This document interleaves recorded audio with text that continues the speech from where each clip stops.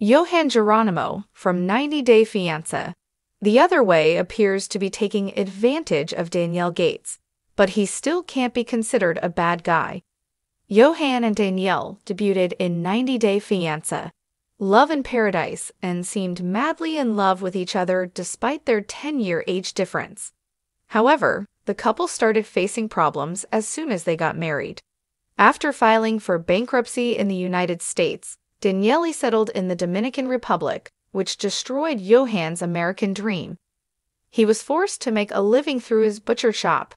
Yohan and Danielle stayed together despite not being on the same page. Yohan didn't like his wife's friendship with her ex and demanded more respect. Similarly, Danielle felt Yohan wasn't earning enough and needed to push harder. The only thing that the couple agreed upon was about having a baby. However, the $11,500 cost for the egg donor procedure proved to be a big shock for the duo. The couple didn't have a baby yet, and the biggest reason for that seems to be their lack of finances. Yohan has been accused of being with Danielle for ulterior motives. However, the accusations don't make sense, considering Yohan has been open about his intentions from day one. From the beginning, Yohan was honest with Danielle that he wanted to move to the US and live his dreams. The fitness instructor also has a clear tattoo of the American dollar on his arm, which shows his mindset. While cast members like Pedro Jimeno hid their true intentions from their American partner, Yohan has been upfront about why he married Daniele. Yohan doesn't deserve the hate for his changed behavior as well. Initially, he was sweet to Danielle and didn't mistreat her.